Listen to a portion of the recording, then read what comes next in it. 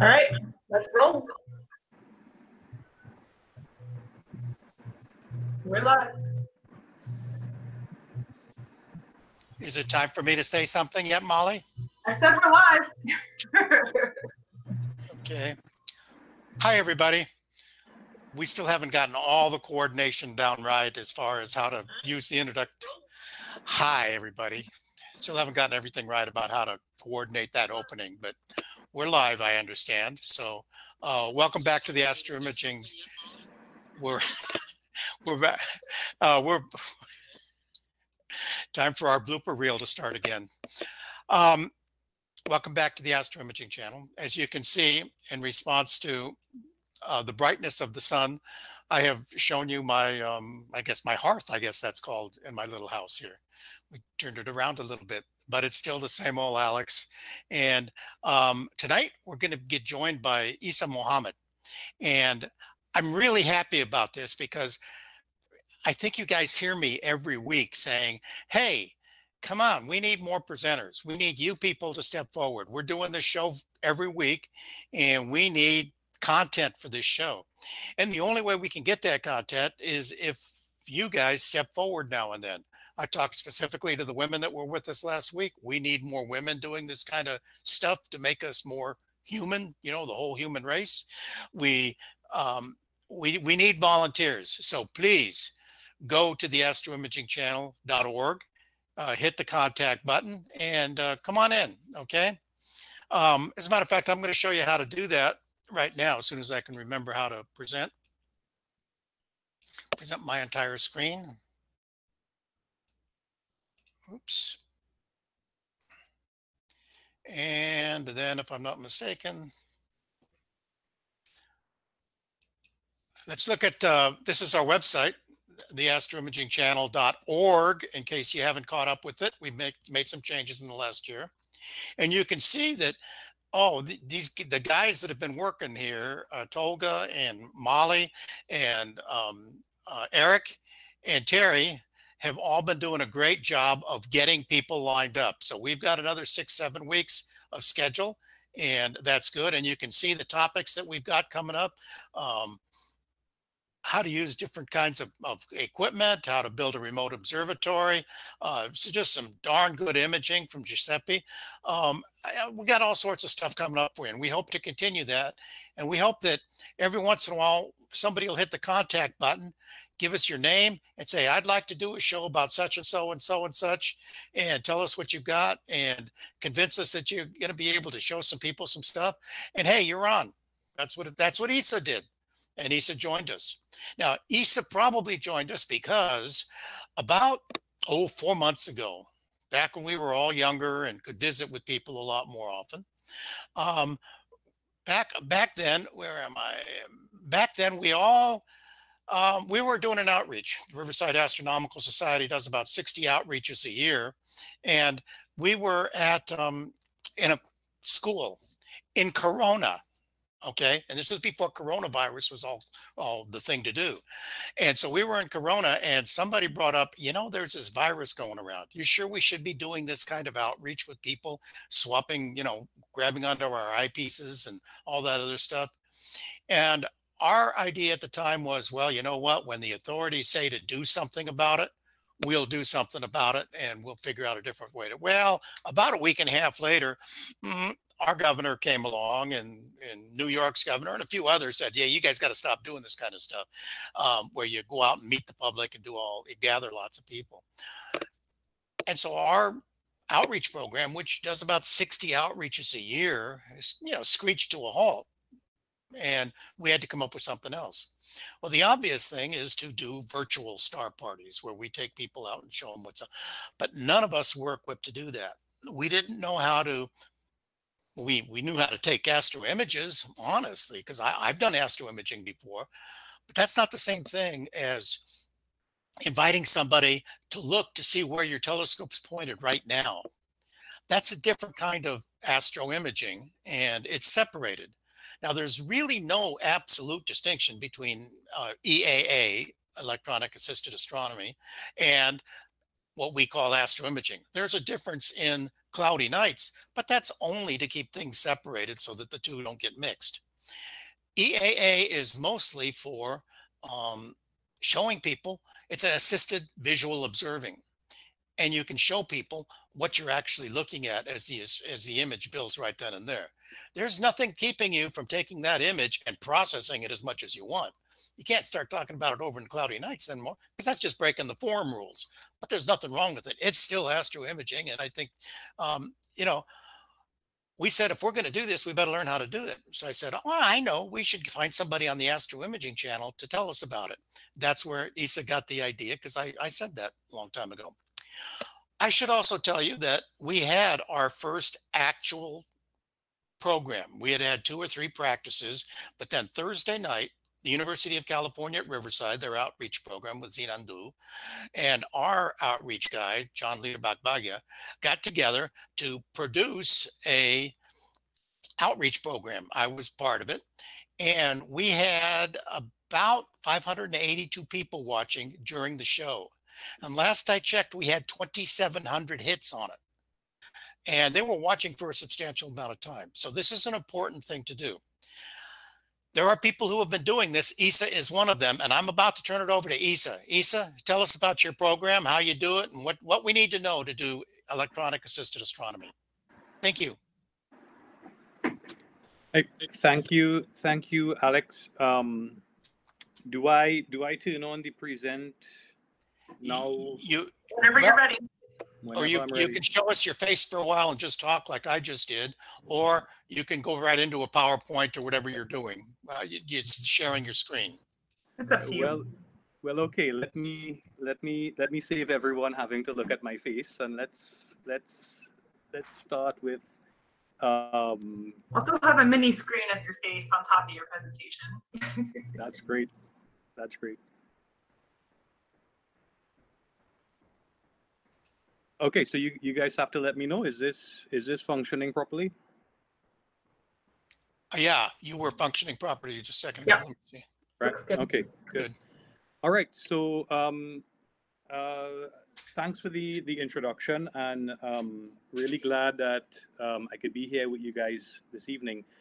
My name is Isa Mohammed. I am from the Twin Island Republic of Trinidad and Tobago. And I'm part of an organization called the Caribbean Institute of Astronomy. And we've been doing astronomy outreach, education for, how long is it now? About 17 years. So I'm here to talk to you guys about electronically assisted astronomy, but let me start by showing you all my credentials. I am an imager, and this is some of my work. So I don't just do electronically assisted astronomy. As Alex was saying, there's sort of a distinction between the two, and there sort of isn't a distinction between the two. But I do full proper imaging, and I have one setup for doing that. But also, as part of my work with Karina, we do a lot of outreach, and we've done a lot of outreach through the years, all through the Caribbean islands.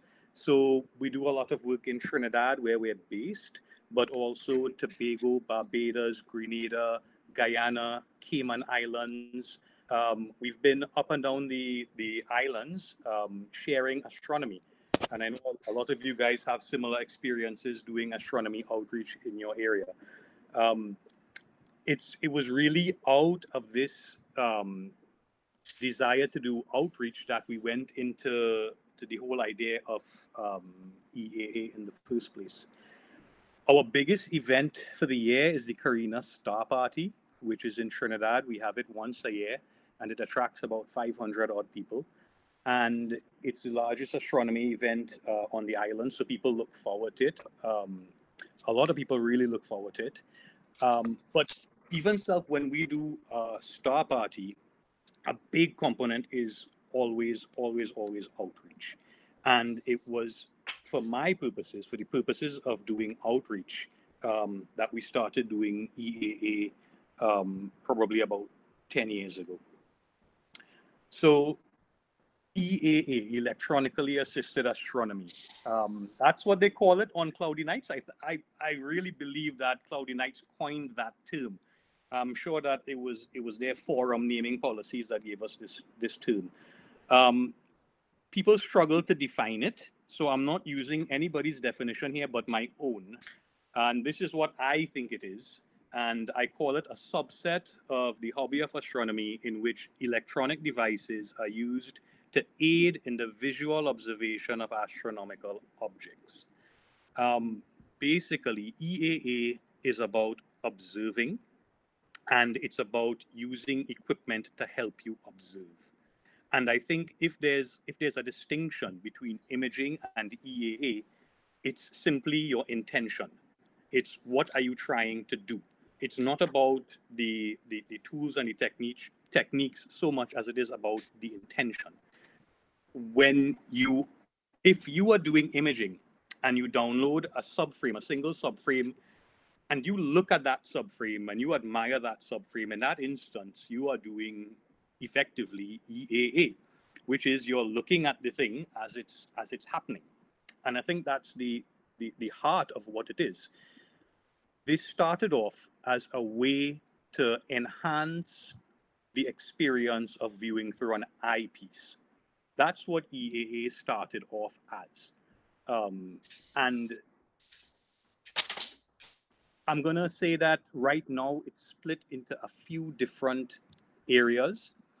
There's video astronomy, and then there's astronomy with these new CCD and CMOS cameras, and then there's night vision devices. And the first two items, they are sort of similar, but I consider them to be distinct, and you'll see why. What I'm going to go through with you guys today is those first two things: video astronomy and where that led to, which is the EAA with the CCD and CMOS cameras today. And the night vision devices, that's a component of EAA, but it's really a separate thing. And it's distinct and should be treated as its own subject. And I'm not familiar with it at all. So I'm going to leave that for some other presentation for somebody else to do. So EAA started off as a way to enhance the view at the eyepiece. And a big motivation for wanting to enhance that view is things like light pollution, having to drive really far out away from the city to get a good view of objects. But also things like some people have visual disabilities and it's very difficult for them to view through an eyepiece.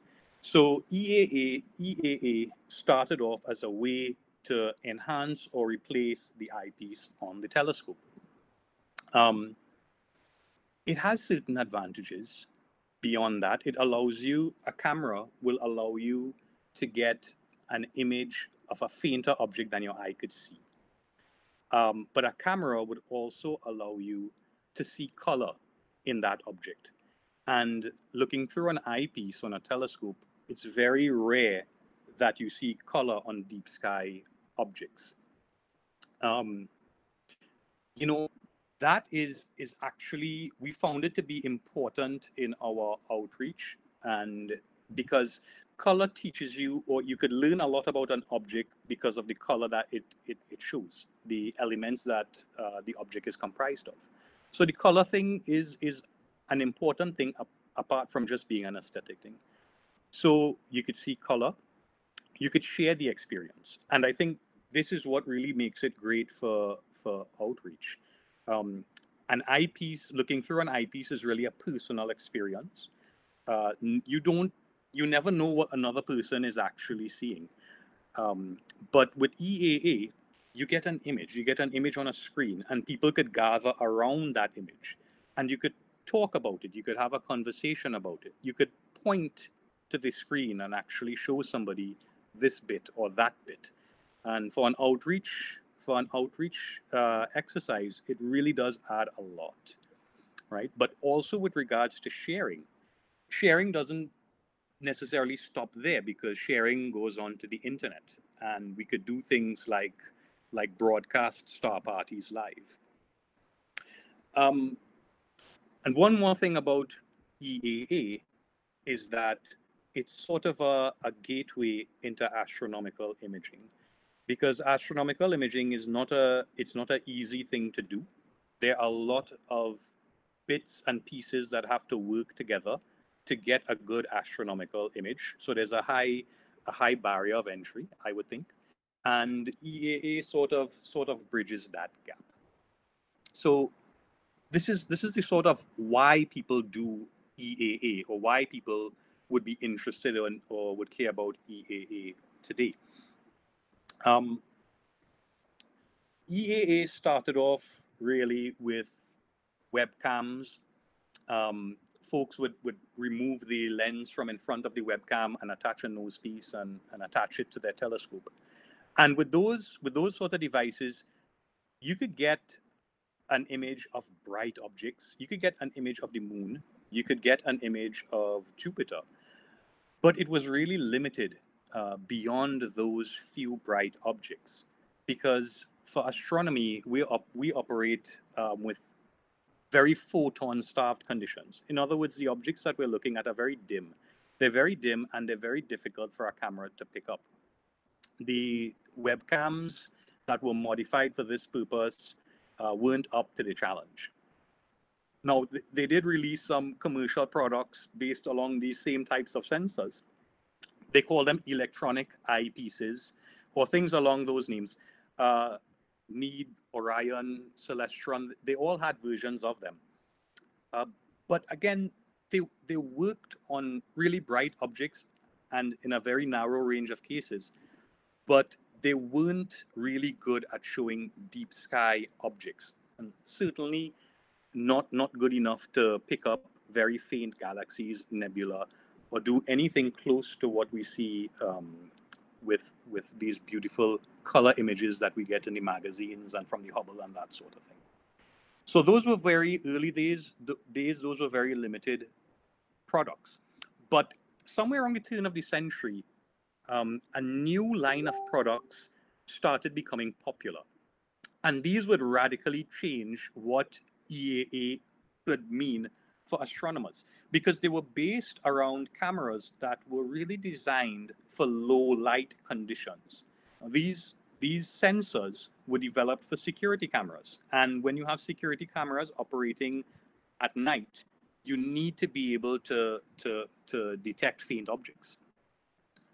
So around the early 2000s, you got products coming on the market like the Marlin Cam and the Stella Cam and a couple others. Now, these were very different from the previous set of cameras that came out. They had a video output because these were effectively designed for the video camera industry. They had a video output, and that video signal would be your standard NTSC in the Americas, or PAL across on the European side. And they were made to go to a TV, a CRT or a TV screen. And so they were designed for low light conditions. So they had these big pixels. They had large pixels. Large pixels collect more photons than smaller pixels, so you always get more sensitivity. They were very sensitive. And the chips were fairly small, a half-inch to an inch. These small chips would allow you to use these cameras on telescopes that had very heavy focal reduction on them. So you would put on a 0.5 focal reducer, 0.4 focal reducer, 0.33 focal reducer. These are very aggressive focal reducers. They increase the optical speed of the system. They allow you to get that image onto the chip very, very quickly. These focal reducers create distortions in the image on the periphery of the field, but because the chips in these cameras were so small, they weren't really affected by the heavy focal reduction. So we had a combination of factors that came together here. You had optical tubes, telescopes, with focal reducers on them to build photographic speed, coupled with these new cameras with small chips and big pixels putting out a video signal. Once the manufacturers figured out how to increase the exposure lengths on the individual frames, so you were no longer doing 15 frames a second or 30 frames a second, but you could do 10-second exposures, 30-second exposures, 2-minute exposures with these cameras. From the time they figured out how to do that, these things came together to make a system that worked really well for observing deep sky objects in real time. And the system worked so well that you didn't even necessarily need an equatorial mount, perfectly polar lined, tracking the stars with an autoguider. But you could put this on a Dobsonian, on the most basic types of telescope mounting systems. So long as you had any sort of tracking, ALTAS or equatorial, because these systems were so sensitive, you would be taking very short exposures, and you could get away with it on almost any type of equipment. So this ushered in a capability that we hadn't seen before. This slide, I'm showing you two of my setups. The one on the left is a simple refractor. It's an achromatic refractor. When you're talking about astronomical imaging, achromatic refractors don't enter the discussion because they're considered to be optically inferior. But here I had an achromatic refractor, a very inexpensive telescope, and it's the Orion 120 ST. It's a fast telescope at that, which is really frowned upon because the optics are very, you have a lot of chromatic aberration in the optics. But hooked up to this little Malincam camera, I could point it at the sky and get an image of an object. And if you guys are sharp-eyed, you'd see the little star cluster shown on the TV on the floor behind it. And that's the butterfly cluster. Is that Messier? Is it 7? The butterfly cluster. To be able to do this at that point in time, this was in 2011, this was a game changer. On the image on the right, that's a telescope I have that's really more suited for imaging. That's a Maxutov Newtonian, Intes Micro MN65. And again, with the same camera and just a video cable between the camera and the TV screen, and there's an image of the Orion Nebula. This particular image was taken during an outreach event. And for the first time, you could show people the Orion Nebula in color, and you could point out features to them and explain things to them, and they could see something that's reminiscent of the pictures that they would see in the magazines or on the internet. Anybody who's done outreach would know that showing deep sky objects, for some people, it's amazing, enlightening, and it opens their eyes. But for a lot of people, there's a certain amount of disappointment because you expect to see these bright, beautiful, colorful objects. But through an eyepiece, you don't see that. It looks like a smudge a lot of the time. So this capability to show objects in real time in full color was really, really eye-opening. Now, remember, at this point in time, full-fledged astronomical imaging was and still is, to a large extent, a very complicated, tedious process. You can't show somebody while you are doing an astronomical image because you have frames being downloaded to your computer, and each of those frames is really meaningless to look at. It's only hours or sometimes days or sometimes weeks later all that data could be processed into a beautiful image. But you can't show somebody while you're doing it and expect them to see something interesting. This, to be able to throw up an image on your screen within a matter of minutes, really was a game changer. So here is a sample of the type of images that I would get off of that system. This is the Malincam Extreme. It's a video camera because it outputs a video stream. And this signal goes onto a monitor and you look at it. So if you want to record what you're seeing, well, you could take a picture of the monitor, and I just showed you a couple slides when we did that. But this was really meant for consumption at the point in time. This was not something that we were doing in order to show people afterwards, because these images are very nice, but by the standards of astrophotography, they don't compare to what high quality systems produce. But when you are out in the open under the sky with a telescope and you point and this thing comes up, it's an amazing experience to be there as it's happening. And this is the crux of what EAA really was about. It's getting these images up on your screen while you are out under the stars with your telescope. It's a very different experience to imaging. Now, when these cameras started becoming popular, it caused this sort of mini boom in interest in all analog video stuff. People were trying to find the best high resolution old security video monitors on eBay, and these devices that would take the analog video signal and make the increase the gamma or decrease the black levels and all sorts of things to get the images to look better. And I could tell you something, that there was a certain magic about seeing these images on those old CRT displays, because they have a quality to them, they have a charm to them that the LCD computer screens that we have today doesn't quite replicate.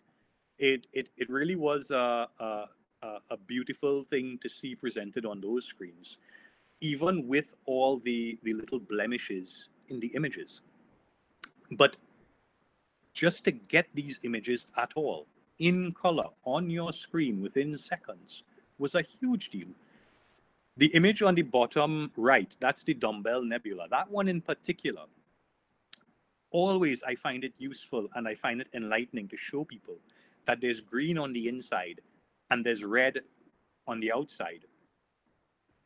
And that signifies the elements that object is made of, oxygen, hydrogen. And it speaks to the processes that created that star and eventually led to its demise. So it really was a lovely advancement to have this capability.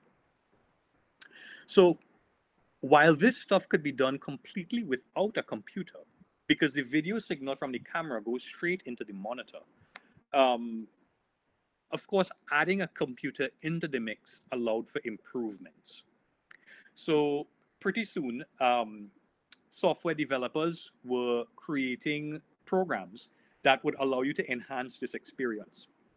So you had software now to control the intricacies of the cameras, because the cameras had many parameters on them, the gain, the color balance, the exposures. There were a lot of intricacies that needed to be adjusted on these cameras themselves. So on the one hand, the software could help you control the camera itself. And on the other hand, the software could help you capture and enhance the image that you were getting. Now, these cameras were outputting video signals. So to get it into your computer, you needed a frame grabber, a USB dongle that would accept a video signal and bring it into your computer. And once the video was coming into your computer, these programs would capture that video, and then you would start doing things with it. So this image here is the Malencam control software developed by Milo Slick, and it was really popular with these Malencam video cameras, and it allowed you to greatly increase your capability. These cameras suffered a lot from amp glow, and there were ways to curb the amp glow. And there were other little things. You could try to subtract a dark frame to help deal with hot pixels. It never worked 100%, but it sure did improve things. You know, so here's video astronomy versus traditional astrophotography. And these are two of my images. The one on the right, of course, captured using traditional astrophotography techniques. The one on the left, taken again with the Malin cam. And I considered both of these to be phenomenal, and for totally different reasons. And it really strikes to the heart of the difference between the two approaches. Because the one on the left was done sitting under the sky with my telescope next to me, and I was able to view the Horsehead Nebula, something that in visual astronomy I have yet to do. I understand you need a hydrogen beta filter to make it easier to see, but it's a challenging object to view visually. It's a very, very challenging object. Yet with my little 120 ST refractor hooked up to this little video cam, I'm able to see and view the Horsehead Nebula. The one on the right, as a contrast, it's a beautiful image, yes, but it took literally a couple of weeks to create that image. And the process of doing it wasn't anything near as relaxing and as soothing as sitting under the sky with my telescope looking at the image. So while both EAA and imaging involve, capturing photons on these cameras to make images, the difference is really in what are you doing? What is your intention? What is your purpose behind gathering those photons? If you're gathering them to look at right now with the telescope, probably by yourself or with a group of people, that's EAA. And if you're gathering them with the intention of refining them and processing them and creating a beautiful image as good as you could make it to show people afterwards, then that's imaging. It's about when you consume the image, so to speak. Okay, so now we come to the next big revolution in terms of EAA and how it progressed. So we got to the point where there were these software packages being developed for these video cameras that were helping with the processing and presentation of their images. Well, there was one particular feature in these software packages that really stood out. And that feature was live stacking. So with the Malin cams, with these video cameras, typically what you would do is you would take individual exposures. So most of those images I would have shown you would have been individual exposure, a 1 minute exposure. If you use a light pollution filter, you could probably go to a 2 minute exposure.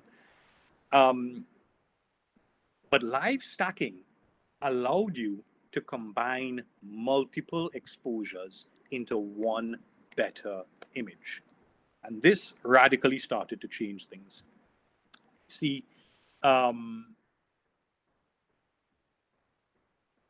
when you start combining these images, the signal to noise ratio of your image dramatically increases, right? For the folks who are accustomed doing imaging, this is not new, this is normal, this is our bread and butter, this is what we do all the time. You take a lot of sub-exposures and you combine them together, you average them into one exposure that has a much higher signal to noise ratio than the individual sub-exposures. With EAA, software started coming on stream that would do this on the fly as you were imaging. So for traditional astrophotography, you capture all your images, you save them into a folder, and then the next day or whenever you get a chance, you run those images through a software that will combine them and stack them together. The EAA applications, on the other hand, what they would do is they would combine these images one by one together as they were coming in. And they would use the stars in the image to line these images up one on top of the other perfectly. So this had one huge effect on the industry in that now almost any camera could be used to do EAA, because you didn't need the most super sensitive to get as much signal as you can in 1 minute before your tracking starts going haywire. Now you could take hundreds of 5-second or 10-second exposures from any camera and combine them into a beautiful image. And that's what the software that was coming on stream was geared towards doing. So this is an example. This is not my image. I got this off the internet. I hope nobody minds. This is an example of how an image increases as you combine multiple smaller exposures. These are all 2-minute exposures, and you can see on the top left that's 1, then on the top right that's 2, then there's 4 exposures, 8 exposures, 16, 32. By the time you get to 56 exposures, which is the one at the bottom, and then you compare it to the first one, you could see there's a dramatic difference in terms of what's possible. So you could have a camera that's not that sensitive. It's not these super sensitive video cameras, but you could have a camera that once you could get enough stars in the image for the software to use to align with, you could start combining your exposures and you could create a really nice image. They went further, these software packages. So in addition to stacking in real time, now they also included the capability to do dark frame subtraction, to do flat frames, and to apply all of these things in real time as the image is coming in. This is an example of the difference in capability. On the left, we have the old analog style video cameras, that's the Marlin cam. And you could see that there's amp glow in the top left-hand corner. You could see there's vignetting because the edges are darker. You could see there's dust motes, these little round donuts on top of the image. On the right-hand side, you could see an image that again is EAA because it was acquired live next to the telescope, but it's flat, the amp glow is gone, the dust motes are not there, and the stars are a lot cleaner and sharper. The reason why the stars are a lot cleaner and sharper is because this camera has much smaller pixels. The much smaller pixels means that it's not, each pixel is not gobbling as much photons as the pixels on the other video camera. It's not as capable in low light conditions as the video camera. But because we could stack multiple images together, we could make up for that loss in sensitivity by carrying on the integration for a longer period of time. And it allows us to create what is arguably a superior image using a camera that is not quite as sensitive. Now, the other big advantage here is that there were a whole bunch of new cameras coming onto the marketplace that were really suitable for this sort of application. These new CMOS cameras out of China from companies like ZWO, ZWO, QHY, these cameras, they had low read noise, they were sensitive enough, they had fast download rates, and we could get them to work with the EAA software pretty well.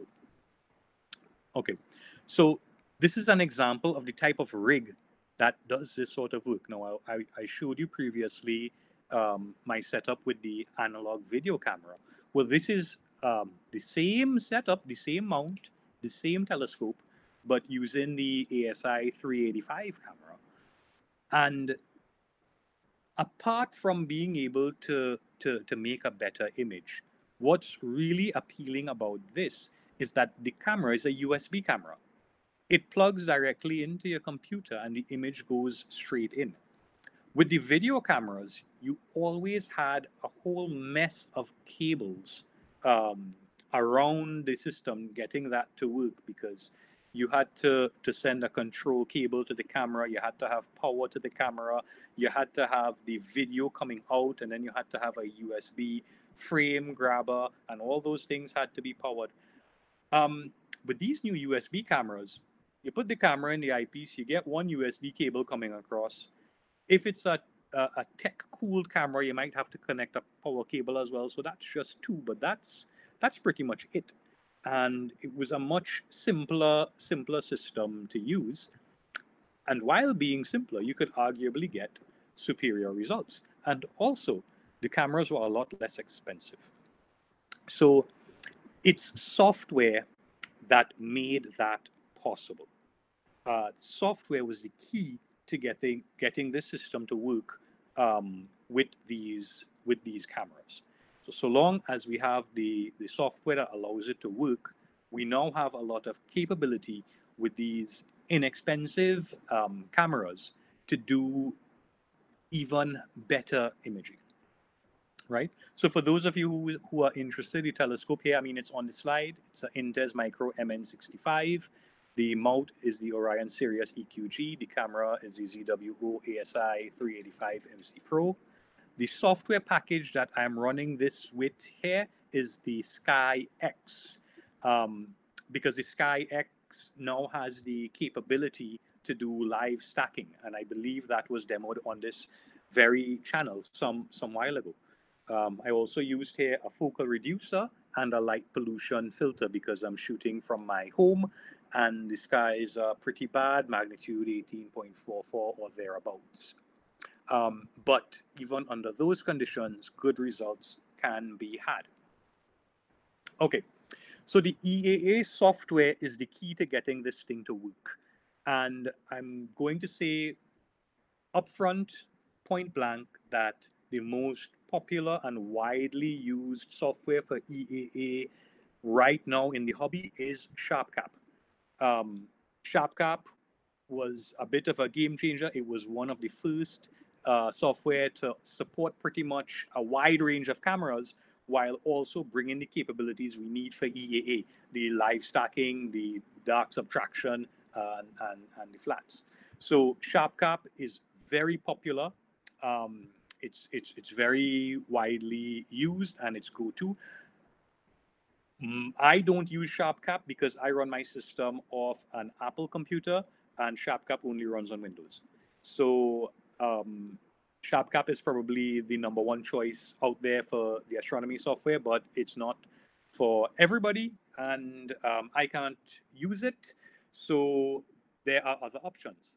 The SkyX, it has capabilities recently added that allows it to do EAA, the live stacking, the dark subtraction, the full works. It is not as tweakable as SharpCap, in my opinion. You don't have as many levers to pull.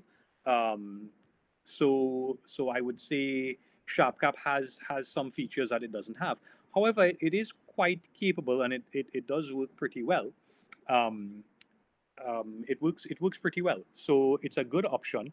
It will run cross-platform. So if you're on Linux, if you're on Apple, it'll run on a Raspberry Pi. So that's pretty good. It is not free. It is not cheap. So there's a disadvantage. ZWO has their own suite of software as well called ASI Studio, and there is a component in there called ASI Live. And that does work cross-platform as well. And it works. It's very similar to the story with SharpCap. It does not have as much levers to pull and buttons to press as SharpCap does, but it does have the basics, the live stacking, the darks, the flats, and it works. Starlight Express has had a software package out for a long time now called Starlight Live. And this was around for quite a while now. It's a well-regarded solution, but again, it only works with their cameras. And there's one that I should have on this list, and it isn't, and that's the Malincam software. They also have new USB cameras and the required Malincam Sky EAA software to drive them, and that really should be on this list as well. But again, the same situation with ZWO and Starlight Live. It only works with their cameras, so that's a bit of a disadvantage.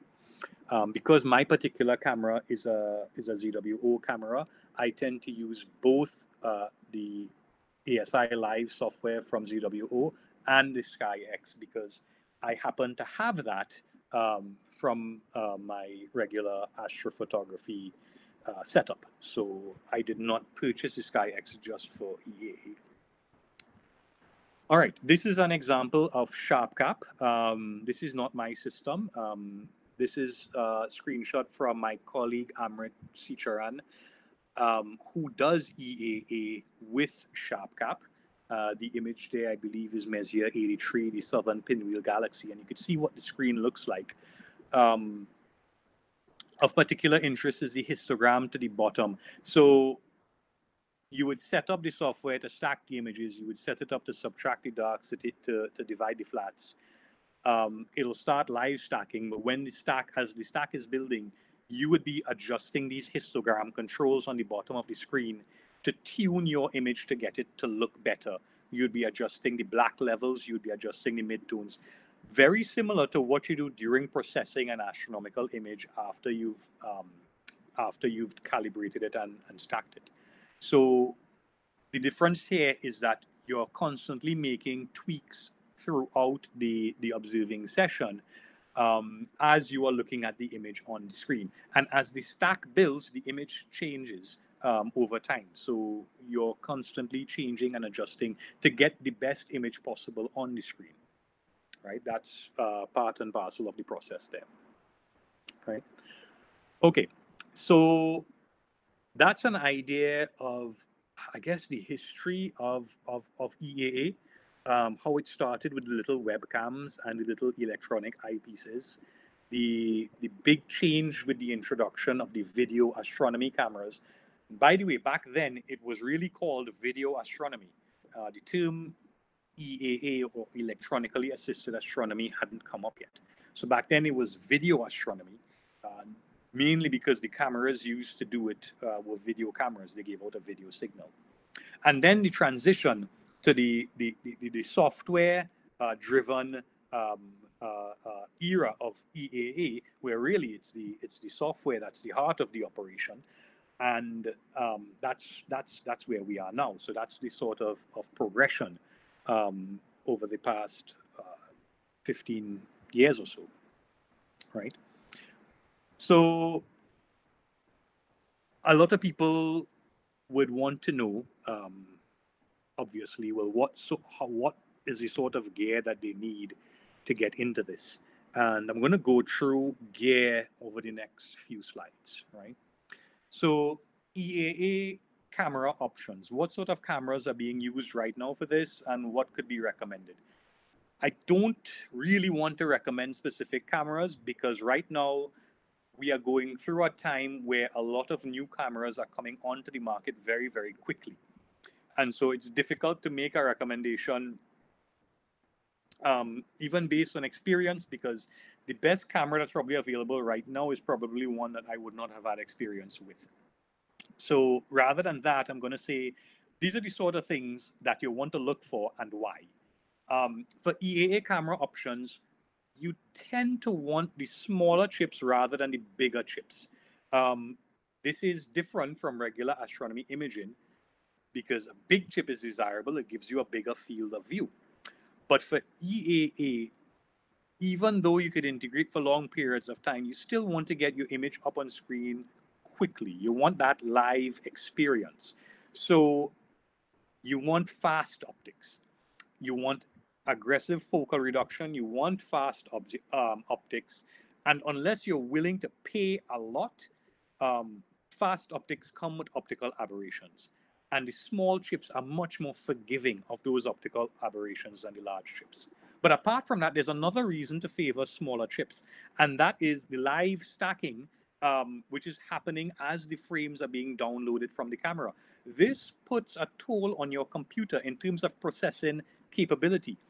And if you are downloading massive, 50 megapixel frames, your computer is going to struggle with stacking those frames on the fly.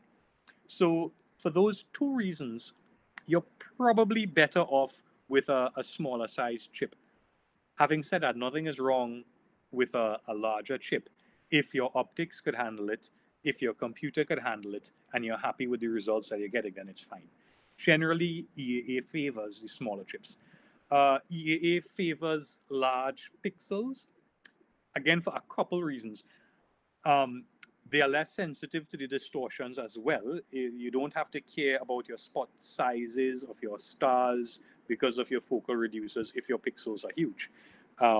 Those aberrations would not show up on big pixels. But big pixels also gather light faster, so they're more sensitive. And that allows you to keep your sub-exposure times small. Again, this is a recurring theme. That means that your tracking does not have to be so perfect and your optics do not have to be so perfect. So most of the times with EAA, you get by without having to auto-guide. Nothing wrong with auto-guiding.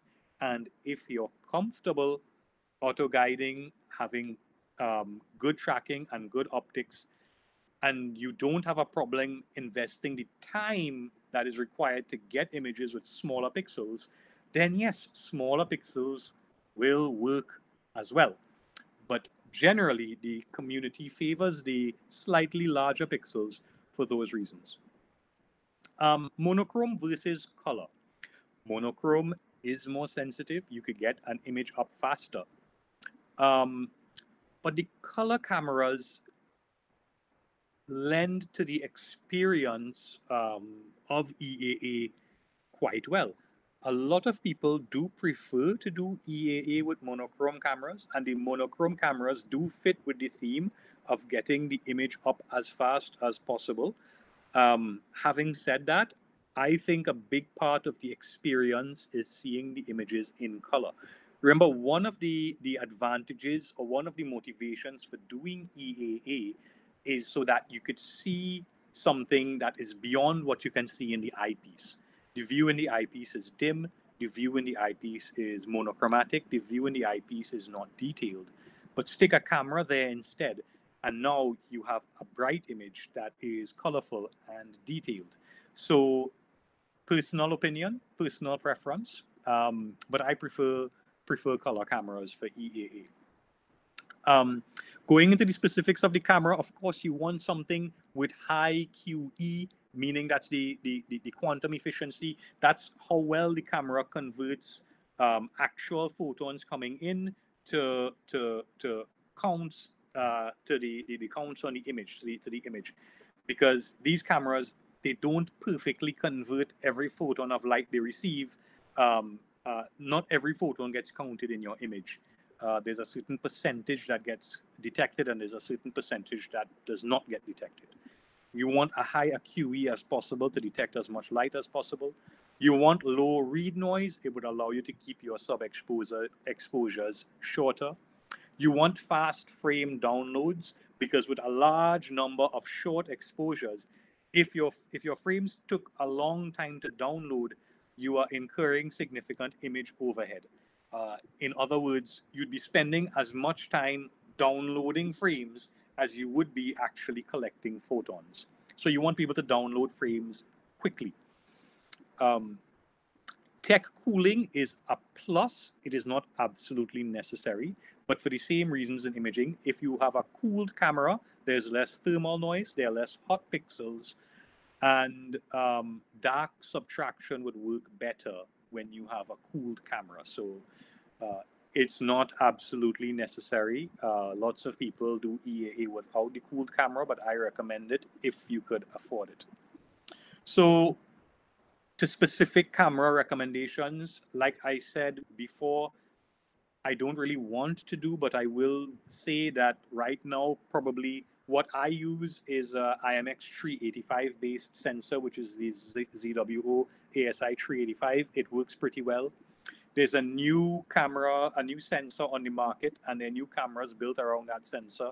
That's the IMX 533, which also seems like a good option for EAA. The IMX 294 is a bigger chip, but it's also quite popular. These are sort of go-to answers for this question, but I must stress very strongly that almost any camera can work even a DSLR. It's a matter of, can it come to focus on your telescope? Can you get the image into one of these software packages with enough fidelity for those software packages to detect stars and start stacking your image? Once you satisfy that criteria, pretty much any camera should work. Telescopes. What kind of telescope would you need? Any telescope that could focus on your camera. And I am serious about that. I have done EAA just recently with a 50mm guide scope hooked up to my 385 camera. And the 50mm guide scope wasn't even on a tracking mount. It was on a manual alt-as, a William Optics, Easy Touch, the Easy Touch mount. It's a manual mount. Almost any telescope could work, right? But if you're really interested in EAA and you want to know what's most suitable, you want fast focal ratios. The ideal telescopes are considered to be the big SCTs with hyperstar, so you're down to f2, or the RASA scopes. These are Celestron telescopes, f2, f3, thereabouts. These are considered really ideal for EAA. You would have to look at what focal length you want. This would really depend on the type of targets that you're going after, as it is with regular imaging. With small galaxies, you would want longer focal lengths, but understand the tracking requirements are also steeper. With shorter focal lengths, you would tend to go after larger nebulae and that sort of thing. To me, there's a nice all-round focal length somewhere around 600 millimeters, 5, 6, 7, 800 millimeters thereabouts, that you could tend to do sort of a large number of objects with. So if I had to recommend a type of focal length, it would probably be around that area, 6, 7, 800 millimeters. It's a good all-round that would allow you to see a large variety of objects. One thing that you do not need on your telescope, you do not need the really nice apochromatic glass. You do not need pinpoint correction across a large field. So you don't need the very expensive imaging telescopes. Those things don't hurt. They would be nice to have, and they would probably make your image better. But for this sort of EA thing, that is not necessary. You could get by. You could get by on a Orion Starblast Dobsonian, which are these telescopes that are really made for kids, and they're small, and they're Dobsonians, and they're fast f4 optics on a Newtonian. They're considered terrible for regular imaging, but they work fine for EAA because they have fast optics, and because most likely you're going to be using a small chip and you're going to be using big pixels. So it's very forgiving of these sorts of telescopes, right? The mounts, ideally, an equatorial tracking mount is perfect, but an alt-as tracking mount can work as well, because software is now the heart of EAA, and the software, with its live stacking, it could auto-rotate the images. So with an alt-as tracking mount, the problem you get is field rotation. But these stacking algorithms, they could rotate to compensate for the field rotation. So long as your exposures are short enough that the stars don't trail, then by all means, use an alt-azimuth mount.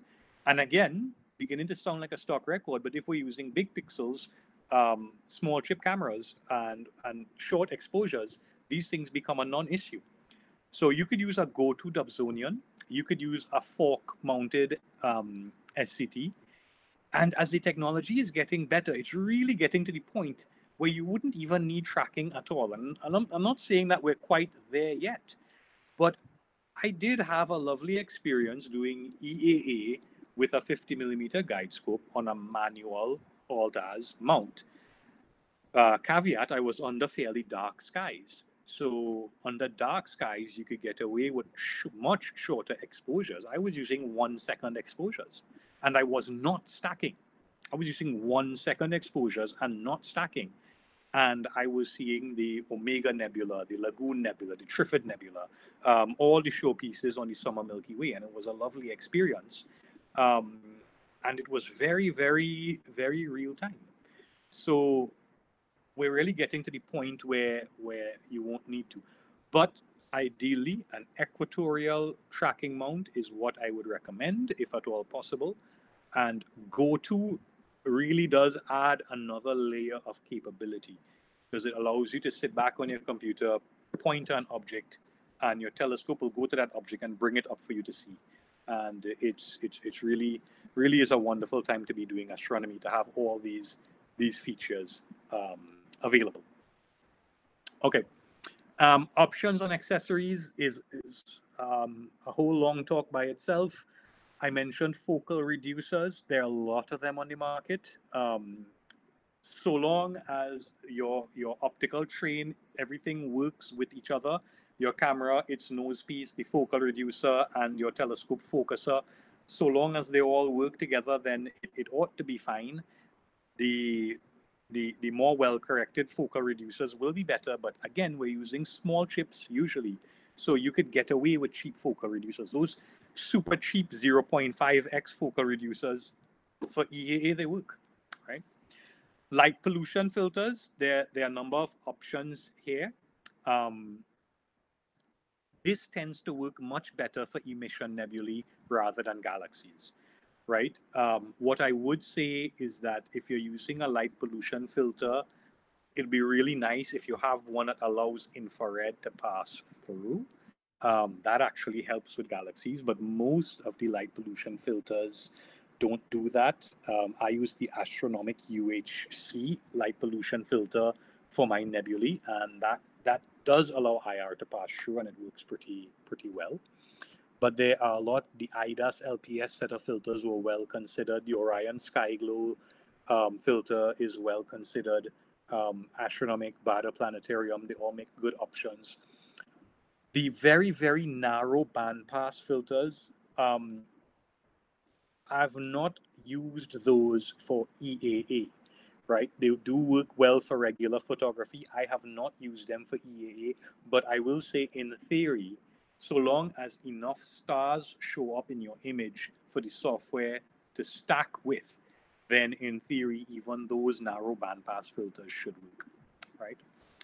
The other option or accessory you might want to consider is an auto guider.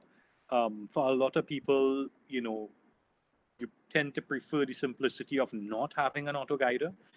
But if you are comfortable setting up and using an auto guider, it's always better to have one than to not have one. Especially if you're using, if you're not using one of the premium telescope mounts, if you're not using an astrophysics or software bisque mount, things happen and an image could shift and it could ruin your stack. And if you are auto guiding, and you are interested in stacking for like half an hour or 45 minutes or something really long like that, then the auto guider could help keep things on track during those longer stacks. So the auto guider is not necessary, but is a good option to have. Yeah. All right. So this is another example of a setup for astrophotography. It's my Orion 120 ST. On the back of it is a manual filter wheel, and I use that manual filter wheel to switch between my light pollution filters, my various light pollution filters, and no filter, because not every filter is suitable for every object, so it's nice to have the ability to flip. I have a flip camera there with an eyepiece, and that's what I use to do my star alignments, because you still have to align your telescope as you normally would. And then that's the camera sticking out the back, and that's pretty much it. You focus manually.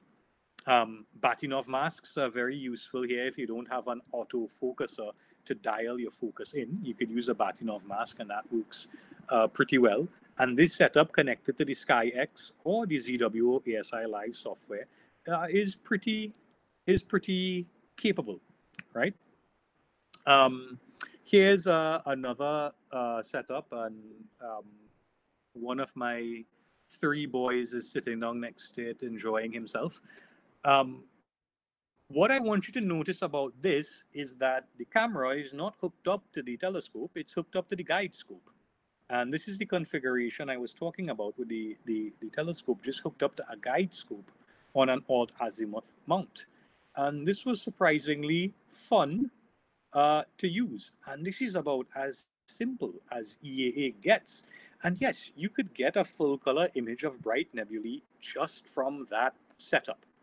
And it really goes to show how much these new cameras and the new software has brought capability where, you know, just a few years ago you wouldn't dream that a guide scope would be usable for this sort of thing. Yeah, but it is. So that's my bit about the gear side of it. But really, what drives me is what you can do with it. And I just want to go through a couple stories I have. This was back in 2012. There was an event, there was a transit of Venus. Venus was passing in front of the disk of the sun, and it was a really big deal. It's a very rare event. It doesn't happen very often at all. It was a once in a lifetime experience. And my work with the Caribbean Institute of Astronomy. So from Trinidad, where I am based, we could not see this event, but it was visible from the Cayman Islands. This was back in 2012, when things weren't quite as connected as they are now. What we did, flew over to the Cayman Islands and set up the Malincam on a solar telescope. That's a Coronado, a Meade Coronado solar telescope. And we were actually able to transmit this event live back to Trinidad. And in fact, it was live on the internet for anybody to see it. This was back in 2012. This was before live streaming was as ubiquitous as it is today. And for back then, we considered it to be a really wonderful accomplishment to get. And this was carried live on television, on air in Trinidad as it was happening. So it's a nice example of what EAA allows to happen. It sort of breaks the rules of traditional astronomy. Here's another event. This was a partial solar eclipse in 2013 in Trinidad, and we did a outreach event where we gathered on the rooftop of a building at the University of the West Indies. And again, the whole thing was carried live and broadcast using the Malincam on a solar telescope. These are daylight examples, but we have night examples as well. So this was another event. This was a lunar eclipse that was in 2015. And we did a big astronomy outreach on the university campus. And if you could see this picture, we set up a big screen with a projector.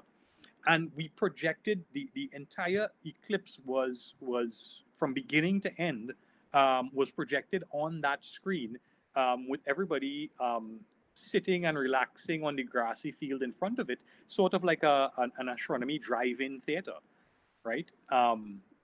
So this was a pretty interesting application and as well. And again, showing how in a social setting, in an outreach setting, this is really powerful. In this case, projecting it up on the screen. This is a whole slew of images taken during Carina Star Party 2016, right? So we had our annual Star Party, and apart from folks lining up to look through the eyepiece, I had my Malincam set up. This was done with the Malincam, with the video astronomy gear. And folks were able to stop by and see astronomical objects in a way that they hadn't been able to see it before.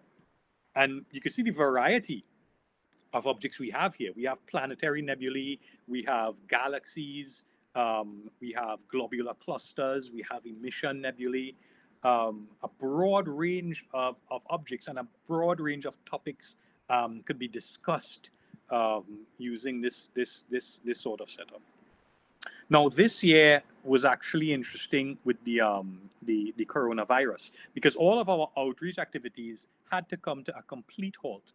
And what we did instead was we turned to online events. So we had online star parties. And this one in particular I'm showing you is, so during the bright phases of the moon, what do astronomers do? We don't like the moon, Well, in this case, we took everybody on a tour of the moon, and we were able to point out all the craters and all the Sea of Tranquility and Sea of Serenity and where the Apollo mission landed. And you know, one interesting thing about this type of outreach, in a previous slide, I don't know if you guys noticed, but there was a gamepad controller sitting on the table next to it. When you have something like this running, you could have your participants pick up a gamepad and actually control the telescope and move around the moon. It's like your own virtual moon rover. You could drive on the surface of the moon using your gamepad and pan around, and the people attending your outreach could control this themselves, and kids love it. So you know, it's really, again, capability. It's really good to have this sort of capability.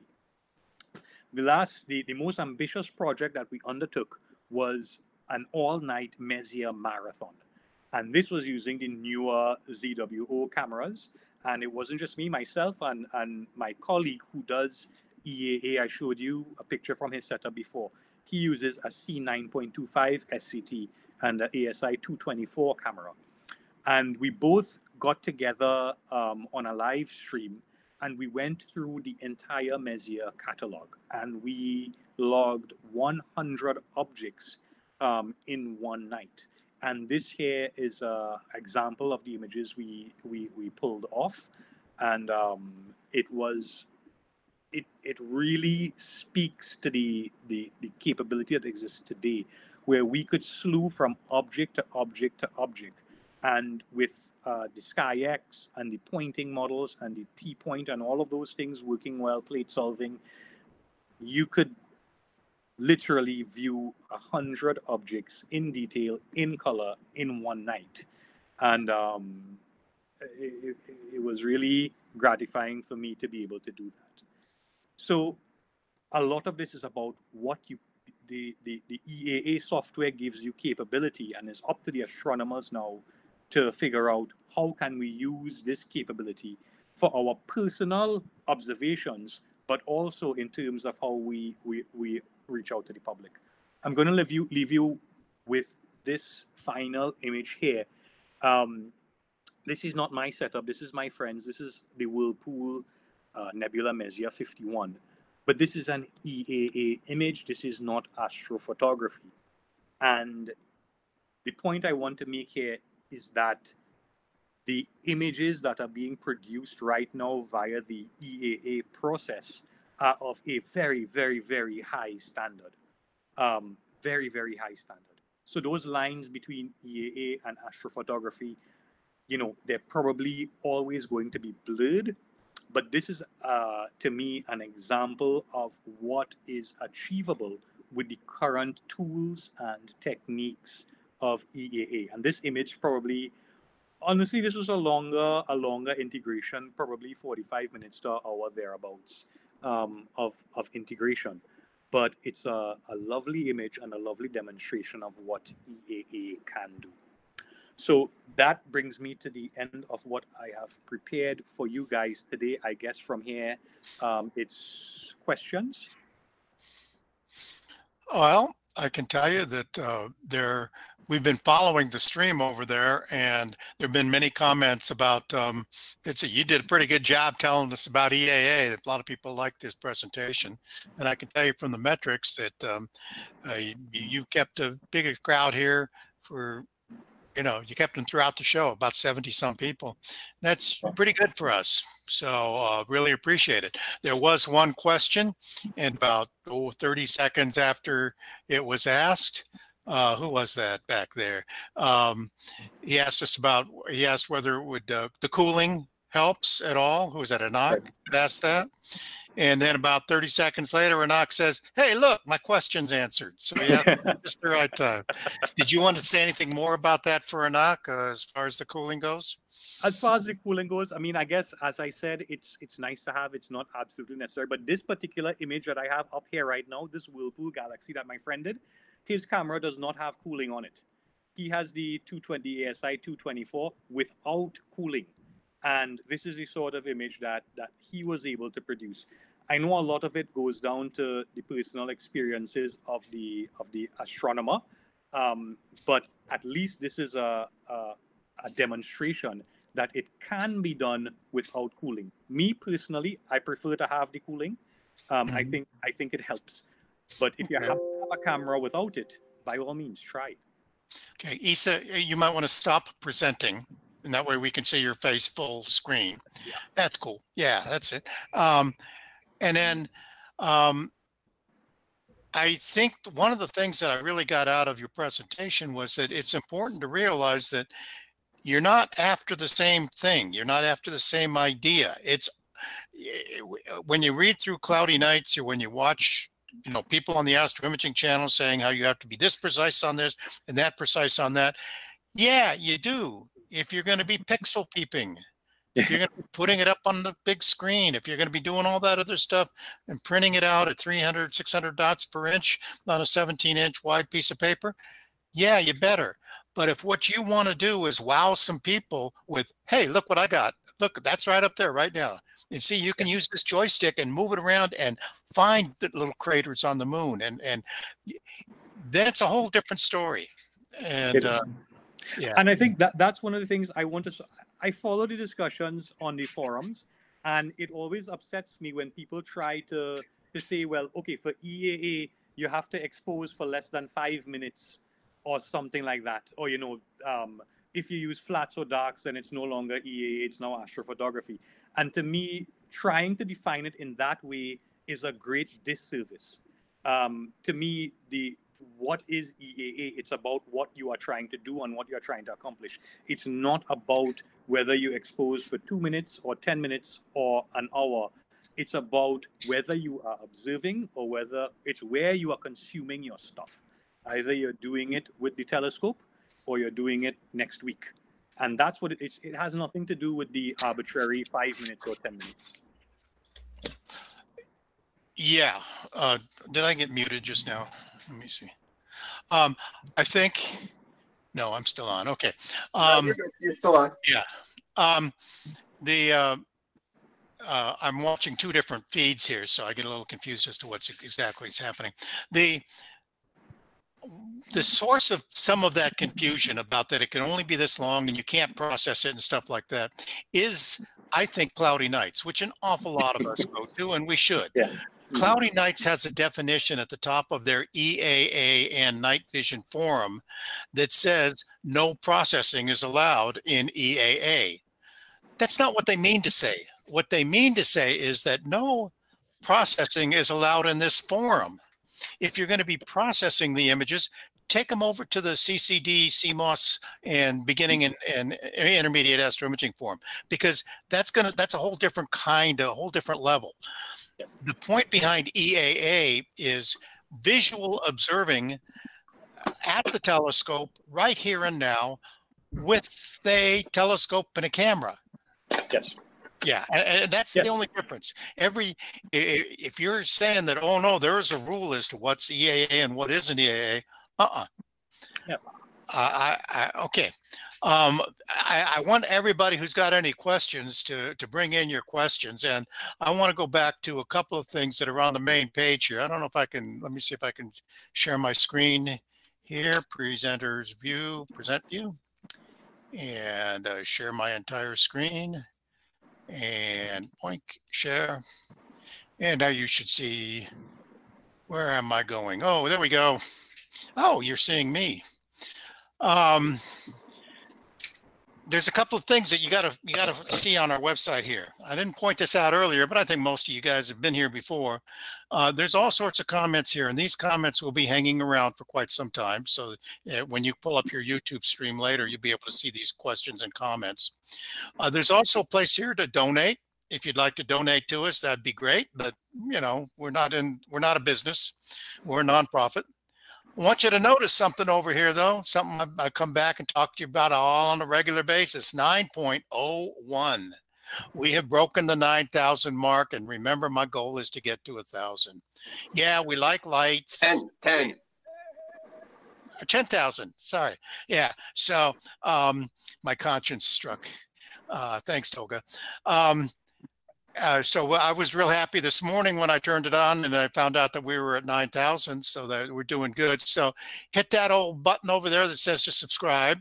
I don't have one of those buttons because like they assume that the guy who owns the list, I guess, is subscribed already. But subscribe if you like the show. Certainly put some likes in. If you've got any questions though, and you put some comments in here, down over here, these comments, if you want to ask Isa some questions, more specific as to his presentation, I got to tell you, we don't usually read those comments down there. They might get answered, but they might not.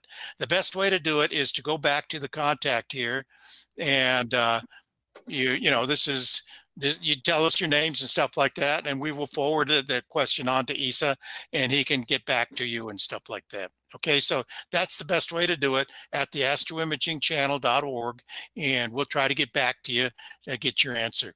Also, somebody out there was asking us, you know, how we put this together. Well, I'm not exactly sure with the blooper reels that we sometimes have here. Who was that was asking? Tim, or was it? Anyway, my point is, you'll send us a message there and we can tell you what we do know about how to live stream and all this other stuff. It's been changing and it will probably change some more as time goes on.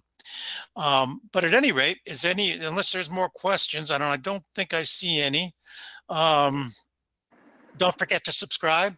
Don't forget to come back next week, because I think it's Manny next week, right? Let me check that. Hey, it's right here on calendar, like I said, and July 5th. Yeah, Manny's going to be here. He's going to tell us about an observatory he's been building, and it's done. As a matter of fact, I was watching pictures of it the other day. Pictures from it. He was doing EAA from it during our outreach the other day. No, he wasn't. It rained on him that day. But the practice outreach before that. Okay, I got to keep it straight here.